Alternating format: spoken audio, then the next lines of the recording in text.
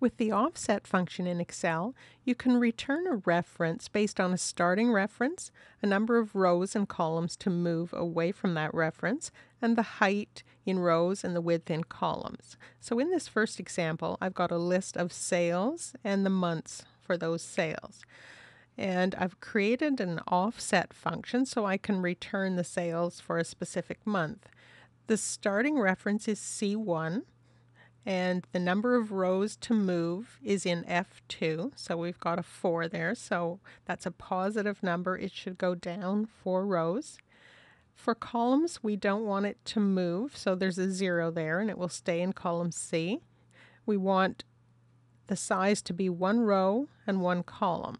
So going down 4 rows takes us to the 215 here. In the next cell over, I've got the same formula except that instead of a 0 for the columns to move, I've got a 1. So in this case it stays in that same row but goes over 1 column to return April. In this next example, I've got a small table with regions and months, and in this cell there's an offset function and it's wrapped with a sum function. So it's going to find a range, and then the sum function gives the total for that range. So the starting range is this list of region names. We go down 0 rows, so it will just stay in that same range, and the number of columns to move is in B10. So we're saying move 3 columns, so it will be 1, 2, 3, so it will now give us the sum for April. In the next example, I'm using offset with this formula to create a dynamic range, and that range is named months list, and it is used as the source for this data validation dropdown.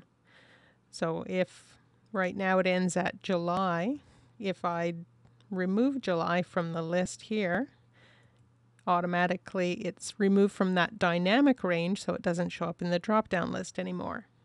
And to create the named range, I just go to the Formulas tab, and in the Name Manager you can create a new name or edit an existing one, and there's the months list name.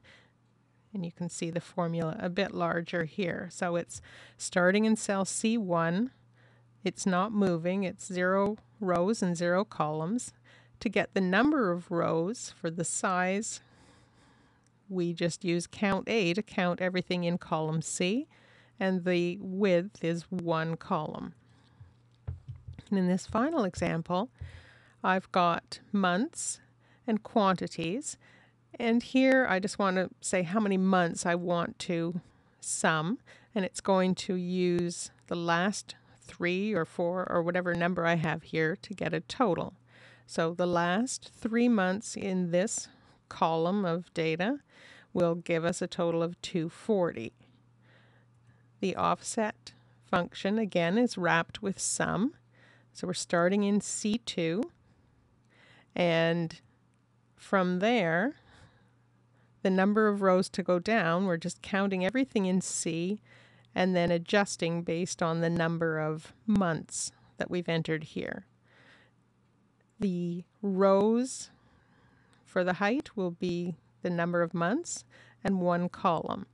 So if I change this to 4, it's now going to give a total for the last 4 months. And if I added a new record at the bottom, instead of July, August, September, it's now going to total the last 4 months, including the new month that we just added.